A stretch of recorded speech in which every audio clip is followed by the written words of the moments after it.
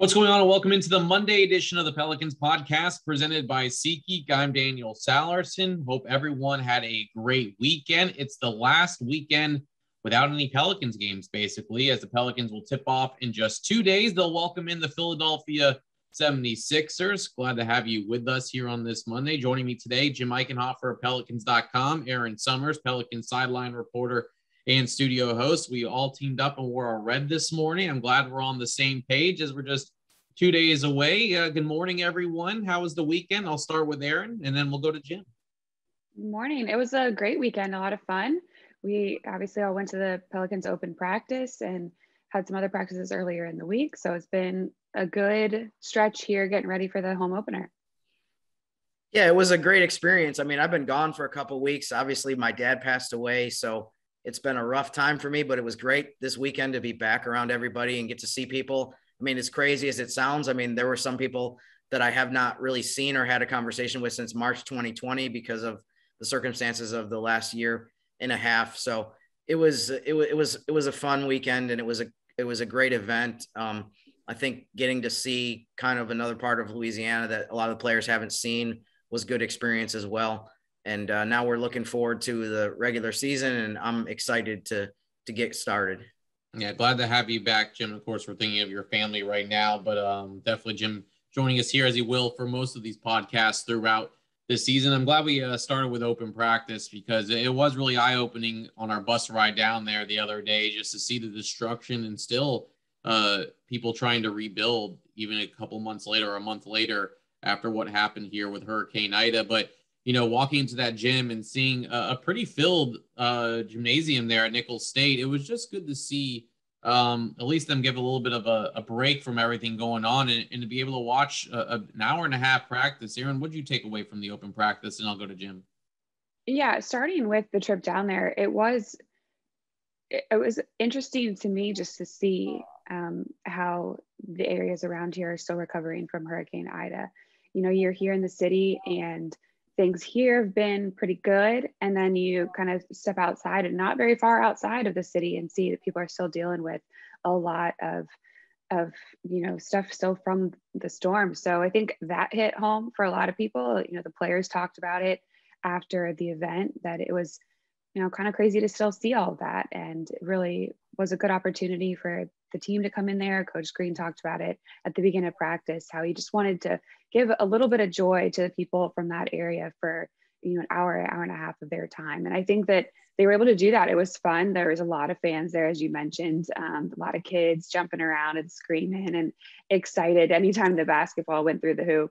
I don't think they really cared who was scoring, but it's always fun to see them get excited and the players interacting with them after practice as well. Even though everything was a little bit distanced, you know, there's still a little bit of interaction from everybody. And so that was cool just to kind of, you know, see them in a different element, kind of around the fans as they are, again, looking forward to being home on Wednesday.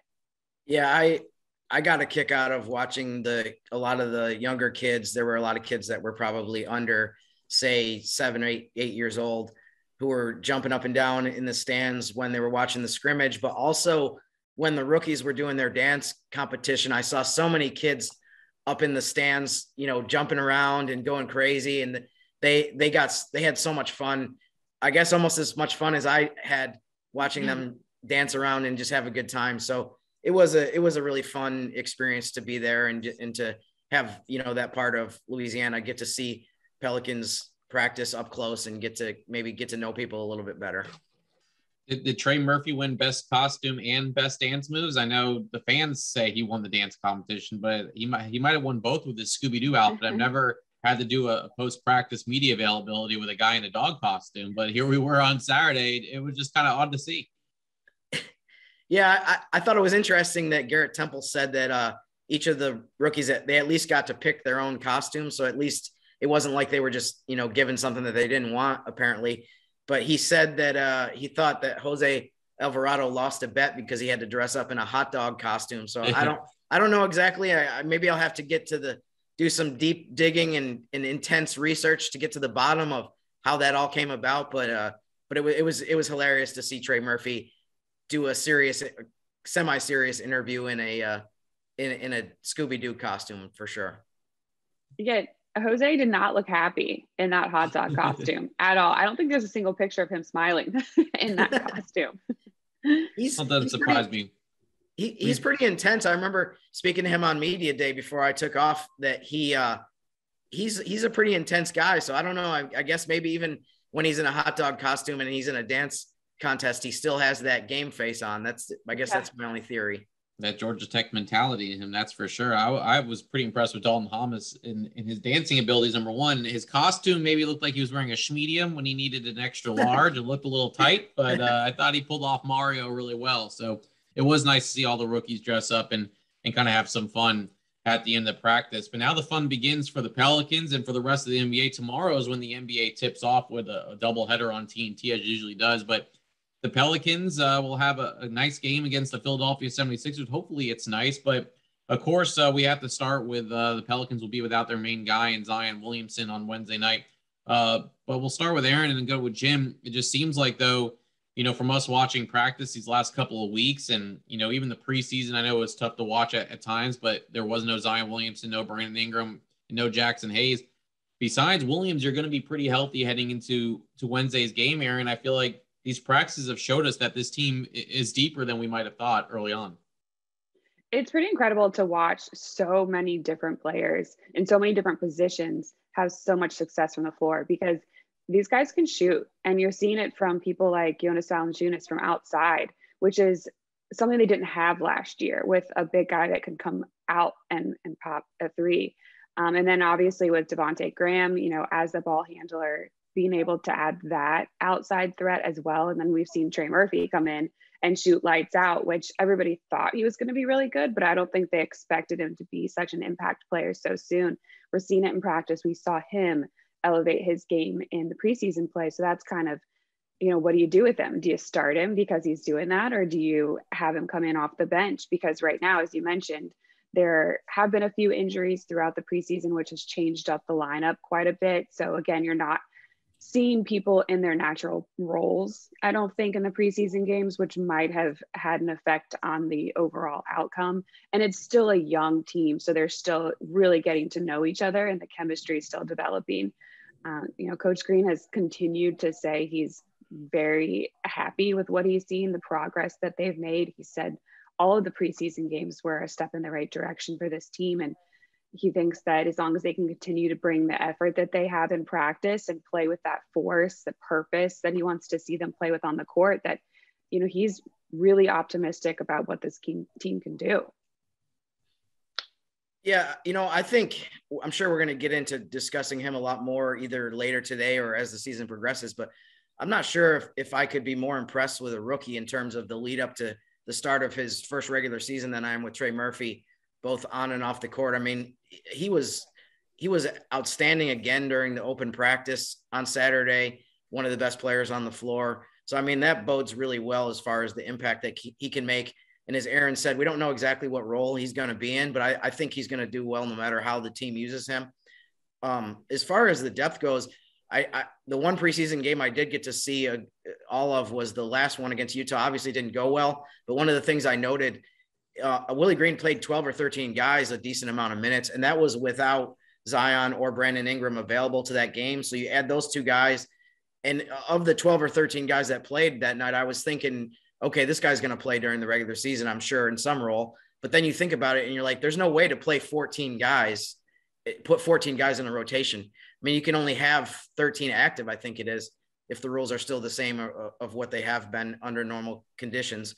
So I'm really curious to see how the coaching staff decides who's not going to be in the rotation. It's going to be very tough because there's going to be guys that you say, based on our confidence in this player, what they've done so far in practices and games, they deserve to be and need to be on the court, but you're not going to be able to do that with everybody. There are going to be some tough decisions. I'm curious, based on Willie Green's experience in the NBA extensively as a player and a coach, if he's ever seen a situation like this where there's this many guys, where the determination of playing time and roles is going to be so difficult to make. But obviously that's something that if they haven't already done, they're doing in the next day or two to go into Wednesday. But I think this team is really deep. We talked about, Zion not being available for the beginning of the season. one of the stats I saw recently that I thought was really interesting was the Pelicans were both 2-9 last season without Zion and 2-9 when Brandon Ingram didn't play. That's discouraging, but I also think that this roster is more equipped to be competitive when one of those guys are out. Obviously, Zion's going to be out at the beginning part of the season, and hopefully they'll be able to put some wins together and still have a decent start to the season. The two of the veteran additions between Devontae Graham and Jonas Valanciunas, both of those guys, I'm not sure if people realize that are maybe casual fans of the NBA, how much of impact those two had on their teams the last couple of years. And obviously I just talked about Trey Murphy as well. So I just think this team has a better chance to be able to withstand when some of the main guys are out. Hopefully Zion's not out that long, but for whatever stretch that is, I think this team can be more competitive than they were last year, where, you know, they obviously really struggled based on the stats when they didn't have their two best players and biggest scorers. Well, Jim, you talked about wanting to talk about Trey Murphy later on in the show, so let's just bring it up now while we have the chance. You're going to drive the car here, I guess. So what about Trey Murphy? You know, we talked about on Saturday the quick release from him on catch and shoot threes, just how quickly he's able to get the ball out of his hands, and most of the time going through the net. One, we all scratch our heads to figure out how he landed at number 17. He seems like a top 10 player the way he's playing now. And we know there'll be some up and downs throughout his rookie year, but what is sticking out to you, Jim, that is impressing you so much about the Rook? I think having watched Summer League on TV and then parts of preseason on TV, one of the first things I noticed about him, especially when you have already seen how skilled he is, the kind of ball handling he is, and his shot, obviously, is how big he is. When you see him in person, you're like, man, he's bigger than I thought he was in terms of he's like 6'8", 6'9". He's putting on more muscle, I think, as the summer of the offseason progressed. But just his skill level is incredible. His confidence is so high, too. You don't see that many rookies who come in immediately and they just look like they belong. He doesn't look like he's kind of, you know, tiptoeing around and being like, okay, am I good enough to do this? He's, like I said, Saturday, he looked like one of the best players on the court the whole day. So he's just impressed me in some, and off the court, I mean, people have seen his interviews. The guy is just really mature. You can tell he spent several years in college. Just a smart guy. And I think all of the coaches, you talked to his coach from Rice in a recent podcast. I think everyone that's coached him has mentioned that this guy is really intelligent. He's got high basketball IQ, and he has a lot of the intangibles that lead to a player having a successful career. So I'm excited to see, you know, Wednesday night, the regular season for him get started and his pro career officially begin. I think it was Devontae Graham who was joking around about the fact that, like, Devontae went to college for 4 years and Trey went for 4 years. And there's just something like smarter about guys like that that'll stick around. And it is a maturity level. It is, you know, they continue to work hard on their craft and they come in ready, and Trey's continued to work. You see it every day. And I think what's funny to me is the fact that he's kind of quipping at people in practice. Like, he's not afraid of these veterans or these other guys around him. You know, he's challenging them in practice as well. And he really is trying to learn more too, because he's mentioned it so many occasions, how he is around all of these players, even coaches that have been in the league for so long. And he wants to be somebody that plays 15 years in the NBA. So he's going to try to learn what it takes to do that every day. So yeah, he's somebody that wants to come in and play and have an impact. I think too that, you know, the scouts, NBA scouts, have the reasons of why a lot of times maybe a player who's been in college for 3 or 4 years, they kind of downgrade them because people say, like, okay, well, if he wasn't good enough to get drafted after his freshman year, do we want him, you know, in comparison to somebody else? But not only, I think the experience of being in college for multiple years helps, but just, I mean, it sounds really simple, but the difference between any person between when they're 19 years old and when they're 21, 22, a lot of times that makes a huge difference as well. Mm-hmm. Not just physically, but mentally as well. I mean, I'm sure all of us, if we look back at the way we were when we first started college and the way we ended college, hopefully by the time we were done with those 4 years, we were more mature and more ready to be a responsible member of society. So I do think that helps. And sometimes you can see a difference with guys, just that the fact that when you're talking to them, you realize this is a guy who's 22, 23 and not somebody who just spent 1 year out of college, and now he's 19 and he has to have all of this lifestyle and everything thrust upon him of being an NBA player. Speak for yourself, Jim. I'm not sure if I'm still contributing to society, and I've been out of college for 10 plus years, but I appreciate you thinking that maybe that was the case. So another thing that I think a lot of people have questions about it, and Willie Green is keeping it close to the vest, which is perfectly fine, is what the starting lineup might look like, especially without Zion Williamson. You're going to assume that maybe Brandon Ingram slides to the 4, Jonas Valanciunas at the 5. But 1, 2, 3 could be pretty interesting as far as what the Pelicans might do, especially in the backcourt. When you have guys like Devontae Graham and Nickeil Alexander-Walker, do you stagger them where one starts, one comes off the bench? Or do you have that firepower out there right away and have them both start? But then you go into the second unit and figure out who is that backup point guard. Jim, I feel like there's a lot more questions than answers right now. And again, if we talk about the depth of this team, these are good problems to have, but how do you see this backcourt rotation working out right now, especially in this first week or so? Well, I talked to some sources on Saturday, and by sources, I mean the Pelicans beat writer contingent of newspaper and website writers that were at the open practice. And I think they believe that the starting lineup initially is going to be Nickeil Alexander-Walker, Devontae Graham, Trey Murphy at the 3, and then Ingram and Valanciunas that you mentioned as the 4 and the 5. But I don't know. I mean, I don't think any of us know for sure whether that's going to be the case or not, whether the wiser move or the decision that they end up upon is having Trey come off the bench and have someone else start. But I feel like there's a lot of different options. They have options in terms of backup point guard with Satoransky, who I think is a really solid, steady, reliable guy that doesn't make mistakes, has a really good assist to turnover ratio, just like Devontae Graham does.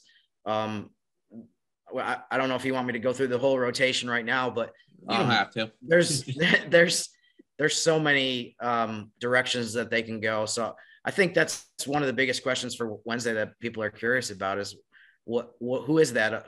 How do they determine the starting lineup? And are Graham and Nickeil going to be the starting guards? It seems like if I had to place a bet, which I can't because that's illegal as an NBA employee, that might be the way I would go, but I'm curious to see what happens. And Erin, we talk about another guy in Kyra Lewis Jr., who I think there's a lot of not questions about him as a player, but kind of where his role progresses here from year 1 into year 2. Obviously, his rookie year was not a normal rookie year without training camp, without summer league for the most part. And now you have a new head coach, but it seems like from us watching him at practice and him in the games, I mean, there could be some minutes for him too in that backcourt rotation.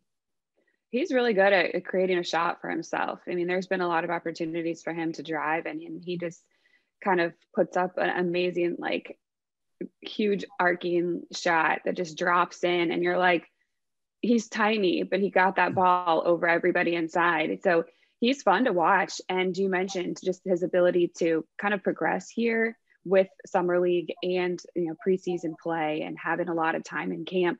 Last year, I don't think they had more than like 5 practices as a team because of all the COVID restrictions. So as somebody who didn't play a lot of minutes, he didn't have a lot of opportunities on the court to get better, to actually go through the motions. So his growth is going to be really interesting to see this season with the time he's actually gotten leading up to this year. Kind of, last year, I think wasn't a good year for a lot of rookies or a lot of younger players because of that. So it's something that is going to be fun to watch across the league too, with a lot of the younger guys to see how much they grow in this year. That reminds me of just one of the points that I thought about throughout the offseason, especially the latter part of the offseason, when national media, TV analysts, whoever it is, make their predictions and they talk about what kind of record each team is going to have and how much progress and improvement a team is going to make. It seems like, and there's good reasons for this, but it seems like a lot of the focus is on offseason additions.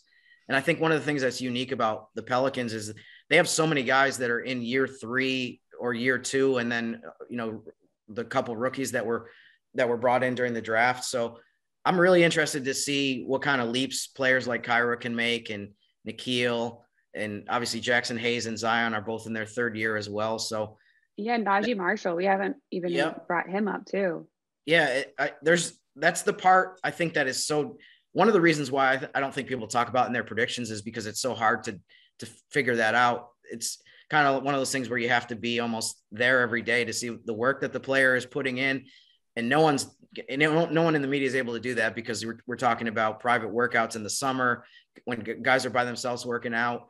But I do think that that's going to be a huge factor in terms of how much the Pelicans improve this year. There are other teams in the NBA that are as young as the Pelicans or younger, but I'm not sure if there are many teams that have as many players as the Pelicans do, who they're counting on that were drafted in maybe the top half of the first round over the last 3 years that, you know, this is the part of everyone's career where they make a huge jump. So if the Pelicans have a bunch of guys that are able to do that, I think we'll see that they can, you know, maybe exceed expectations from an outside standpoint. All right. So before I let you two go here on this Monday, let's talk about Wednesday, since you both might not be on the podcast on Wednesday. Jim, I'm assuming you will, but let's talk about the 76ers squad, who is, I would say, coming off a disappointing season, the way things ended for them against the Atlanta Hawks.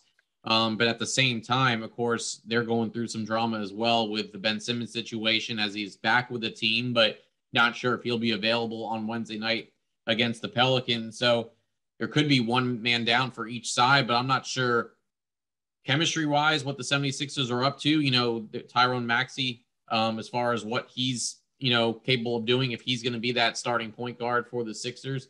I guess with all my rambling, I'll start with Jim and him with Erin. Is what's sticking out with you about this matchup with Philadelphia on Wednesday? A team that could be pretty vulnerable on Wednesday, but also could be, you know, ready to go based on how things went last season. Yeah, there's a couple things when I think about the Sixers as far as what they've gone through recently. I mean, I would think if you're around the team, in some ways, it's almost like, wait, hey guys, media, you know we have a game Wednesday, right? Like, you know that we're actually about to start the regular season, because there's been so much talk about Ben Simmons and focus on that I feel like the fact that they actually are starting a season, I mean, I guess from a Pelicans standpoint, you hope that they're distracted and you hope that they've had to expend so much energy on that they're not totally locked in Wednesday and ready to start the season and ready to play that game. On the other hand, though, I do think that sometimes we need to take a step back and remember that this was a 1 seed in the Eastern Conference. And despite the controversy and issues that they have right now with trying to figure out Ben Simmons' situation, they're a really good team. And even if he isn't available at the beginning of the season, I think they're going to be one of the best teams in the East, regardless of how that situation is sorted out. Joel Embiid was an MVP candidate last year. They have a bunch of other really good players. So, I mean, are you catching that at a good time? Perhaps, because of all the other stuff that's been swirling around them. But I don't want them as the first opponent on the schedule, just because of the fact that they're a really good team. They have one of the best coaches in the league. So, I mean, it's a tough way to start the season, I think, regardless.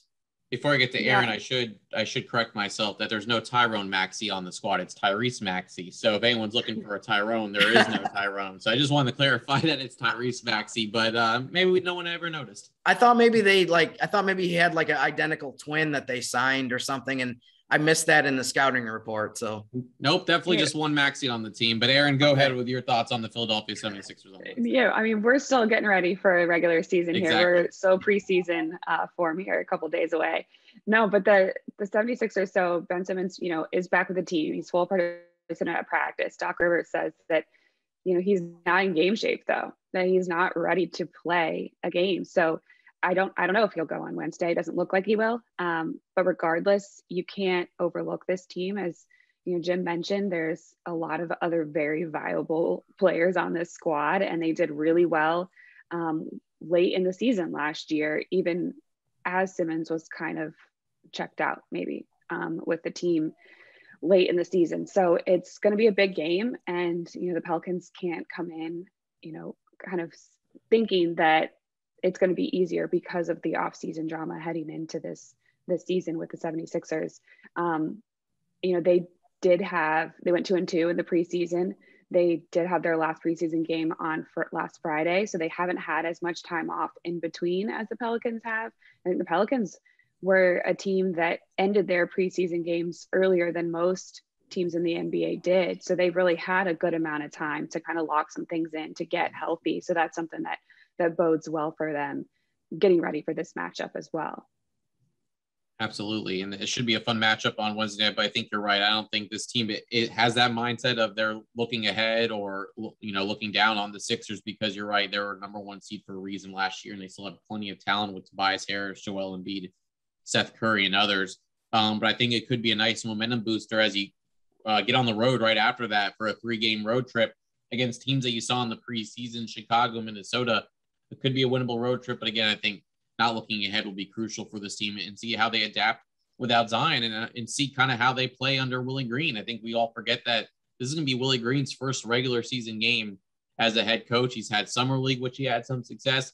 He had a tough preseason, but dealing without some of the rotation players. So it made it harder for him, I think, to figure out what he really has in his team when they have their full complement of guys. So I think that's another factor that could go in this first couple of weeks is Willie Green. I think everyone has confidence in the world that he'll be able to do fine. But it's always a different element when you're in your first regular season game as a head coach. When those lights go on Wednesday night, I think he's going to be really excited. And I think everyone's going to be excited to see this team tip things off against the 76ers. But of course, we'll have everything for you leading up to Wednesday's game. We'll have another podcast for you on Wednesday, guests to be determined. And we'll have a full hour of pregame show on the Pelicans radio network. We'll have Pelicans Weekly at 6, Pelicans warm up at 6:30.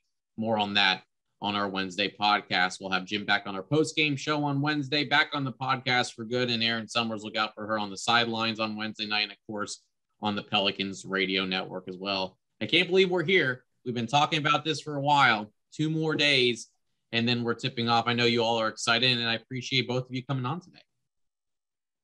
Thanks. Looking forward to it.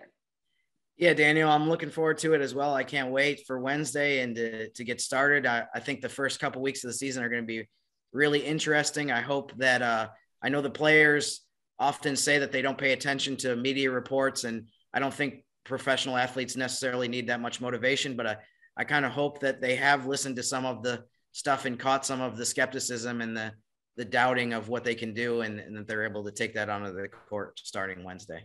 A little bulletin board material doesn't hurt anyone. So we'll see what they take from that and take it into Wednesday's game against Philadelphia. Again, we'll have another podcast for you on Wednesday. You can find this podcast, pelicans.com, Pelicans mobile app, and download the show on iTunes. And some of our podcasts have ventured their way onto YouTube. So check us out. That means you have to see our faces. So I apologize, at least for mine, in advance.